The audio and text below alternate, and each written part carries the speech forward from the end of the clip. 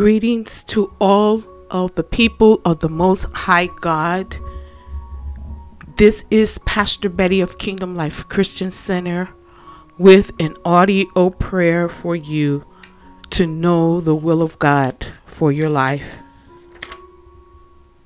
There are spaces in our lives where the Holy Spirit said that many have question marks.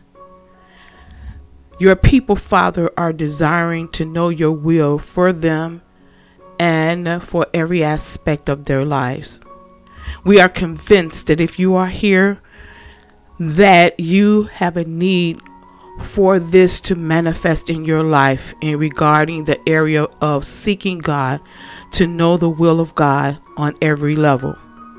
So we offer up this audio prayer to you to know the will of God as a prayer of agreement. And as we pray this prayer and you receive it, we know and we are convinced that when God people praise, that he hears them. And according to your word, you said that all of the plans that you have toward us are of good and not of evil, to get us to your expected end, Father. And we know that your will and your plan is that we get to that expected end. For as the model prayer starts off with praise and adoration to you, it then goes to the next stance and says that thy will be done on earth as it is in heaven. So, Father, I first give you glory, honor, and praise. I adore you. I extol your name. I lift you up on high and give you my praise and adoration. I bless you, Lord, O my soul, for you are very great. You are clothed with honor and majesty. The one who covers himself with light as with a garment, who stretcheth out the heavens just like a curtain, who beams of his chambers are in the waters and make your clouds that you put in the sky, they serve you by you walking on the wings of the wind. You make your angels ministering spirits of fire to be availed to your people.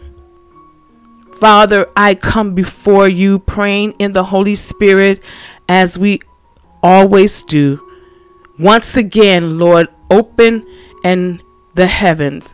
I come to you petitioning you, Lord, on behalf of your people. Father, hear our prayer and attend your ears to our supplication. For you are the Lord who have set apart him that is godly in himself, and you will hear when we call upon you. Now I ask these things that you hear me. I am confident that you hear your servant's prayer on behalf of Kingdom Life Christian Center, my partners, your people, and on behalf of myself.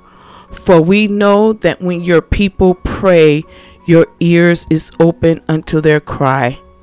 I come to you, Father, today, interceding on behalf of your people, asking that you will help them and us to train our spirit to possess a continual ability to know your will.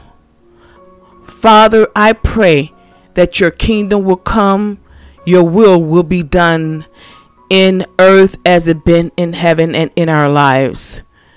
And that will is your plan, your decision, your desire, your intention, your mind for us, your passion, and your wish for us.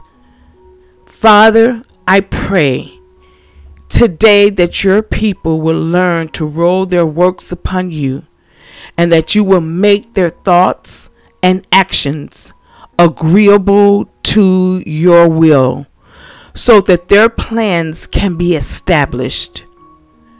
Then they'll succeed and not be vague, thoughtless, or foolish in their everyday decisions.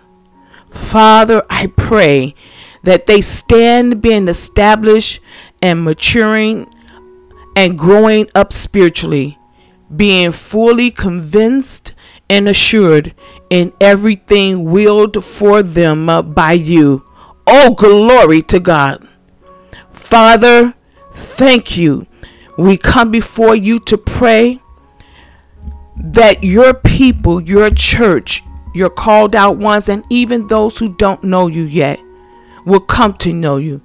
And we pray that your people may know the will of the Father for their lives, for the lives of their family, for their ministry, for their businesses, for their relationships, for their future, and even in their finances. Father, I pray that they may pray your will, walk in your will, know your will, and agree to your will, and stand firm in your will, not bending because of any type of peer or cultural factors. Father, there are many who don't want to make the wrong decision, but instead of moving forward and seeking your will for them, they have become paralyzed. Point them the way in the way that they should go, and let them not become crippled by fear and anxiety because the road seems dim and the future seems very uncertain.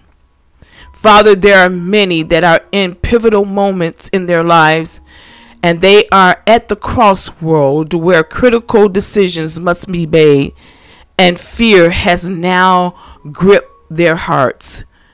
Not because they don't want to move forward and out in their faith, but it is because the road seems so dark that they don't want to make the wrong decisions.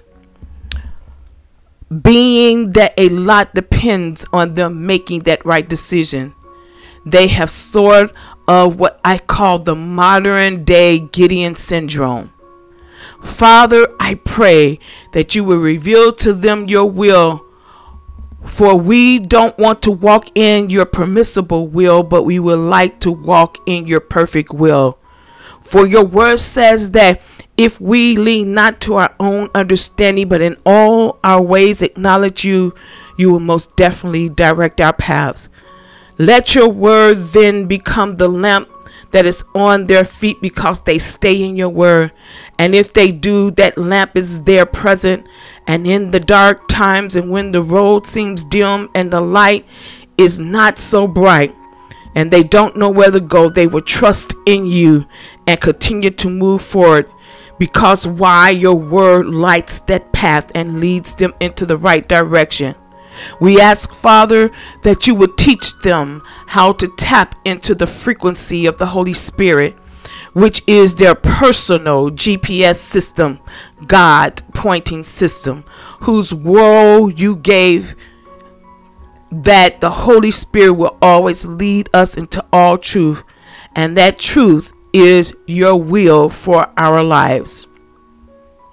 Father, when the Holy Spirit speaks, I pray today that we are trained to hear his voice only, and a stranger who calls trying to counsel us or to lead us, they will not hear their voice, neither will they follow them. Father, I pray that you would give them confidence in your care for them. Let them know that when it appears that you are silent and far away to understand their plight, when they cannot trace your hand of what you're doing, I pray that they will trust your heart for them. How would they do this? By attending to your word, meditating it, musing it is my prayer, until they are convinced and that nothing will shake the truth of your word. Father, help them to cast down the imagination that tries to tell them that they will never be clear about your will and plan for their life.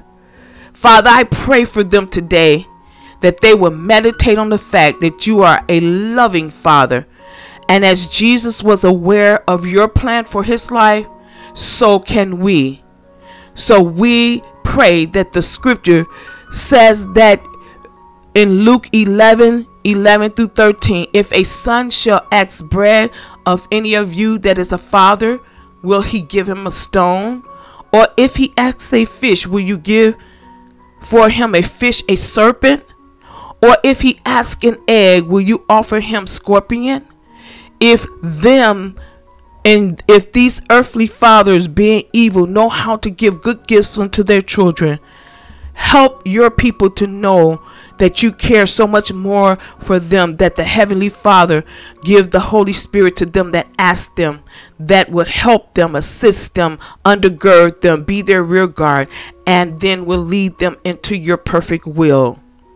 Father, I pray that they will be convinced of Jeremiah 29:11 that says, for I know the thoughts and the plans that I have toward you, says the Lord. Thoughts and plans for welfare and peace, and not for evil, to give them hope in their final outcome. Father, I know that you hear them, and you hear their prayer and their desire to want to walk in your will. For you said that you will hasten your word and perform it in their lives. In faith, I confess that all blinders and scales are now being removed from their eyes, and every earplug or blockage is removed so that they may hear and see your perfect plan. Father, I pray and confess these things now over them and decree it. 1 Thessalonians 5:18, in regard to your will, in everything that they will give thanks, knowing that whatever is happening in their lives, for this is the will of God in Christ Jesus concerning them. I decree and confess Psalms 119:105 over them that says your word is like a lamp that guides their steps, a light that shows the path that they should take. When the sun doesn't seem to shine, help them to look out on the horizon and see that just as sure as the sun goes down, that sun will rise again, even piercing through the darkest clouds in their life.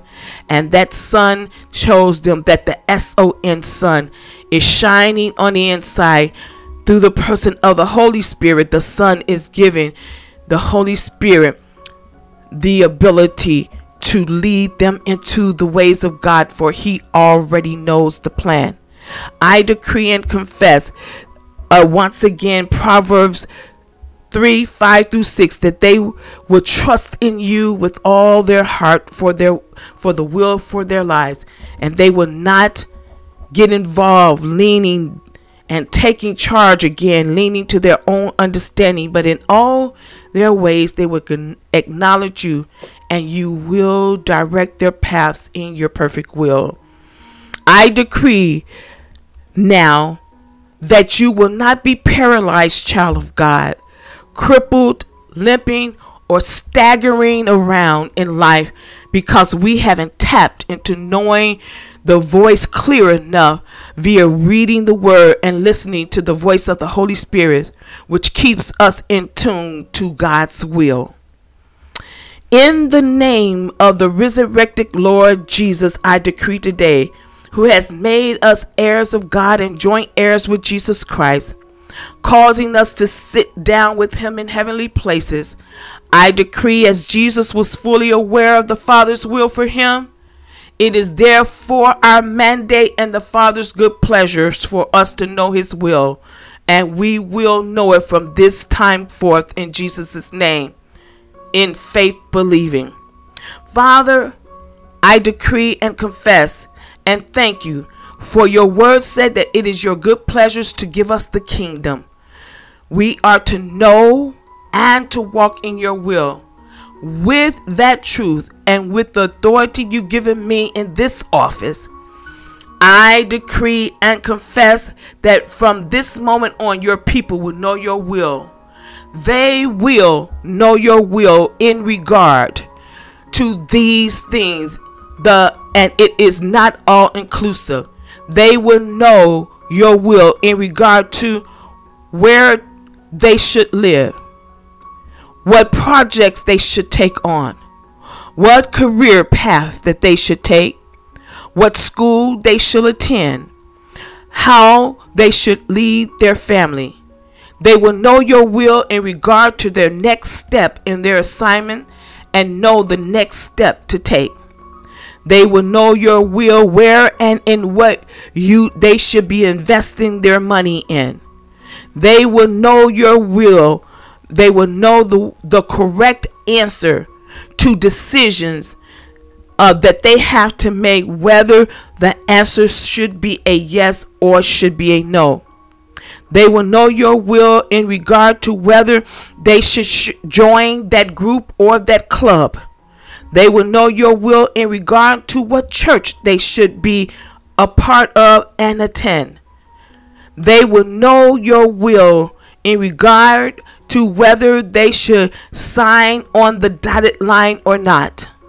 They will know your will whether it's time to leave it alone or to endure with it a little while longer. They will know your will in regard to whether they should quit or stay.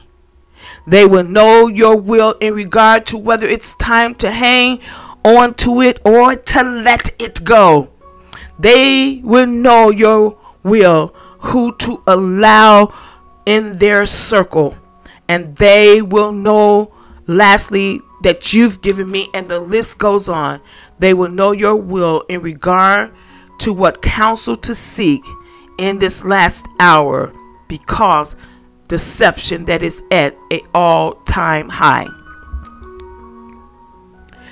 So these things I decree and confess over them. And in conclusion, now we enforce your original plan, your will over our lives, over and above what the enemy has willed for us. We will do what you say we can do. We will go where you said we could go. We will have what you said we can have. And we will finally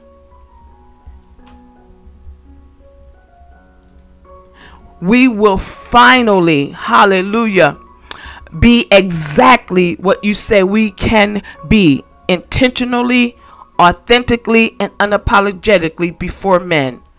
So I conclude, I pray that they will come to resolve and a determination that whatever you say, that we will say yes to your plan and yes to your will, knowing that it would lead us to success, happiness, greatness, and to prosperity. We reverse the effect of any paralysis, procrastination, and fear from not knowing your divine will for our lives, and declare that divine favor, grace, honor, clear sight, and unclogged ears now replaces any and all negative feelings, negative perceptions, and thoughts concerning ourselves, our families, our work, our ministry, which we are called to accomplish and to complete. We will perform it because we know clearly from this point on what your plan or your will is. In Jesus' name, we speak it, even if it doesn't exist, as though it does. Father, we pray, and I conclude this with Hebrews 13:20 and 22. Now the God of peace, people of God, that bought again us from the dead, our Lord Jesus, that great shepherd of his sheep, through the blood of the everlasting covenant, I pray that he will make you perfect in every good work to do his will. Do his will, working in you that which is well pleasing in his sight, through Jesus Christ. To him be glory forever. Amen. So may the God of peace, the one who's the author and the giver of peace, He brought us again, you all, from the dead through Jesus Christ, that great shepherd of his sheep. Hallelujah.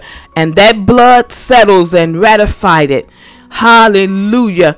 For that New Testament, he's strengthening you, completing you, and perfecting you, so that what you ought to be, he has equipped you with everything good that you may carry out his will from this moment on. Now, if you are in agreement to this prayer, we want you to signify at the count of 3 with me, because this is a prayer of agreement, by saying amen. 1, 2, 3. Amen. It is so, and so it is. I seal this prayer in the blood of Jesus. Come against every backlash of the enemy in all of our lives against this prayer. We thank you that the angelic hosts have taken this prayer, and if there's a battle in the heavenly realm to make this manifest, we call on the warring angel Michael, as he came to Daniel, as Gabriel first came, but then he had to call for help. But we call on that warring angel to take this prayer and seal it so that it could be made manifest in the lives of your believers. We thank you.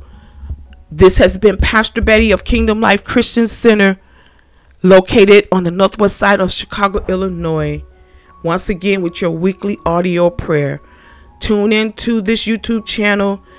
Click on that playlist. If you just want to listen to audio prayers, there's a playlist on this channel with all of the prayers. Don't just listen to them, but partake and believe what you're praying. The power in prayer is believing what you pray, according to Mark 11:23 and 24, as we often and continually will quote, because it's power in that verse. Meditate those 2 verses until it becomes so real in your life, because the facts are going to come to battle against what the truth of the word is. But we can't focus on the facts and what is really reality. We got to get in that word, stay in the word, be convinced of this word, and know that the word is the final authority. If God says yes, that's what he means. No, nothing can nullify what God has ordained. We love you. To our kings and queens, to all of you under the sound of my voice, I pray for you. I bless you. Go in Jesus' name. Amen and amen.